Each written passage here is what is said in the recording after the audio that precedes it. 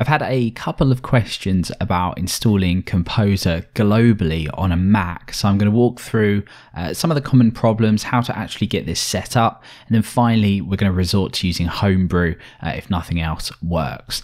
So the first thing is, of course, the reason we'd want to install Composer globally is because we don't really want to, every single time we download this, go ahead and pull in the composer.phar file and have to run that on its own. It's a little bit longer and kind of gets in the way if you need to pull in lots of dependencies. So at the moment, I don't have Composer installed globally at all. So if I go ahead and run it here, of course, it's not going to work. If we just go over to any kind of directory, so let's go over to www and make a directory in here, just called test maybe, go into this, let's pull down Composer, just to make sure. Now, when you are running this, make sure you always come over to this page first of all, because just as a warning here, the install code is subject to change. So I'm going to go ahead and pop this all in here, go ahead and run this to unlink or delete the Composer setup file. And of course, from here now, I can either run Composer or PHP composer.phar to go ahead and run Composer, but of course, it still is not installed globally. So I'm sure you know this if you're watching this video, when I'm going to show you how to set this up now.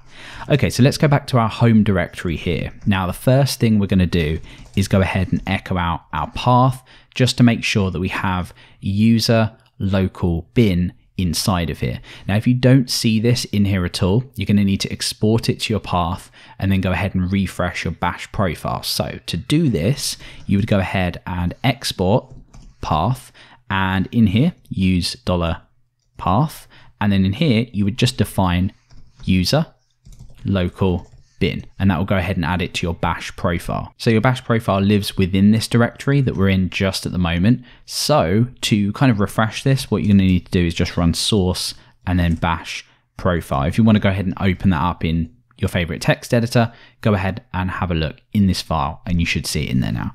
So that's the kind of first step. What we're now going to do is do exactly what we're going to do here, but we're going to copy this over to that directory. So there's a couple of additional options we need to pass in when we are installing Composer. Now, the first line here just goes ahead and pulls down the Composer setup file. The second one verifies it, which is really important. So let's go ahead and pull this over as well. That's all fine.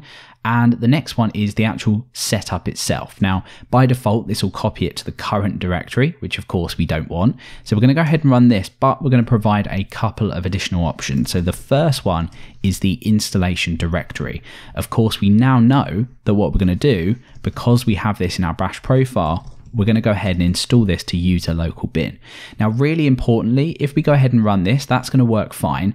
But let's just open up a new tab and we will go and look inside of there. So let's go over to user local bin. And of course, that should be without the home directory in there. Let's go ahead and do a listing on this. And you should see Composer just inside of here, but it's got a PHR extension. So now what we can technically do anywhere is run composer.phar, even if it's not within that current directory. But that's not really what you want. So in this case, let's rerun this command and also give in the file name option and go ahead and call this Composer. And of course, what you could do is rename that file, but this is generally a little bit easier.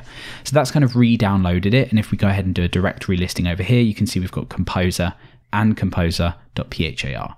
So now that we've done that, let's finish up by just unlinking or deleting the Composer setup file.